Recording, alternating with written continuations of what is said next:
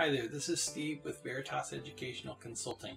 As teachers, we're always doing the best we can to make sure that our students become good readers, but sometimes it's difficult to sort through all the research on literacy instruction to know what to do for our students.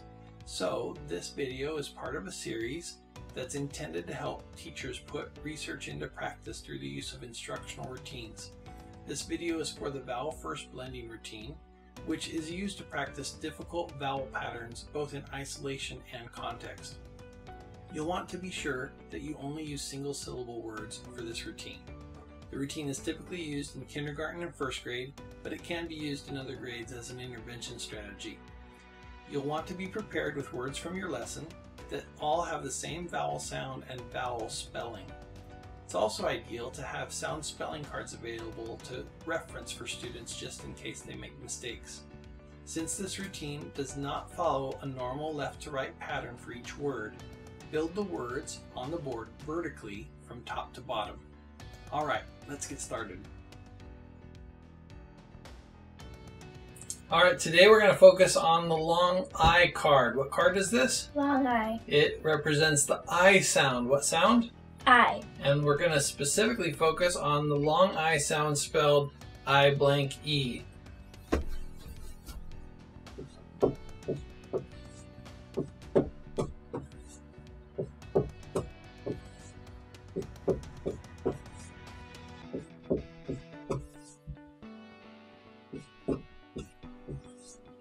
Alright, what sound?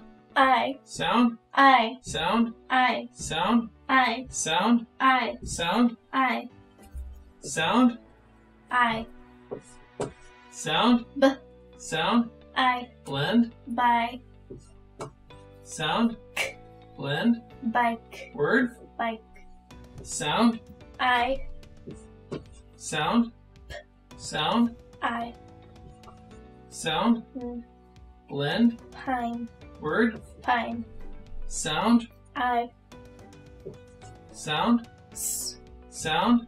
I. Blend? Side. Sound? D. Blend? Side. Word? Side. Sound? I. Sound? Sound? I. Blend? Kai. Sound? Blend? Kite. Word? Kite. Sound? I. Sound? D. Sound? Sound? I. Blend? Dry. Sound? Z. Blend? Drive. Word? Drive. Sound? I. Sound? S. Sound? Sound? Sound? I. Blend? Stride. Sound? Blend? Stripe. Word? Stripe. Good job. Vowels can be tricky for students to learn, so this routine is intended to focus on one specific vowel spelling at a time. It gives students multiple repeated exposures to the vowel spelling to help imprint the specific grapheme in students' memories. Introduce the sound and the grapheme by saying the name of the sound spelling card with the sound you are focusing on. Then ask, "What card?"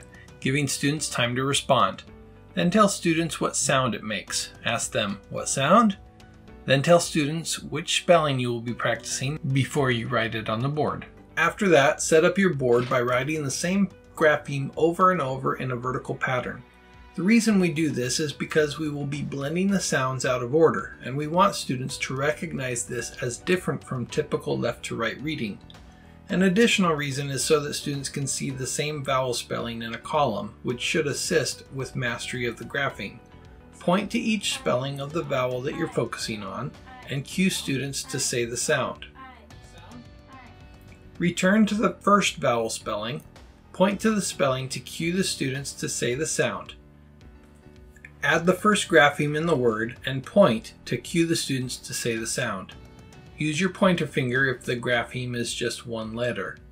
Use 2 fingers for a digraph and use 3 fingers for a trigraph, such as TCH or IGH. One at a time, Add any other graphemes that occur before the vowel and cue students to say the sound by pointing.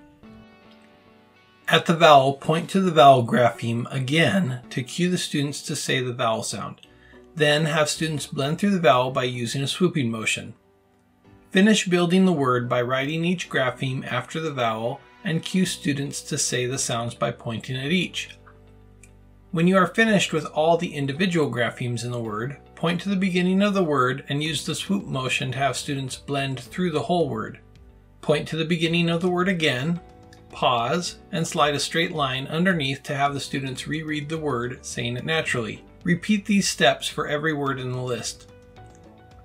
Once students understand the routine, drop your verbal cues and only utilize finger cues for students to say each sound, blend, and then read the word. Removing your teacher voice allows students to focus their thinking on learning the sound spelling correspondences without the distraction of other noises or sounds. In this video, we focused on the Vowel First Blending Routine. This routine should really only be used with single syllable words. It's an evidence-based routine that's useful for helping students to practice difficult vowel patterns, both in isolation and in context. The cueing system gives students repeated practice with the same grapheme. The students will read the vowel spelling 4 times in every word by the time they're finished. The focused cueing system provides intensive scaffolding around vowel graphemes, which gives students practice learning tricky vowel spellings. If you'd like to learn more, please watch my other videos or send me a message. Thanks for watching. Have a great day.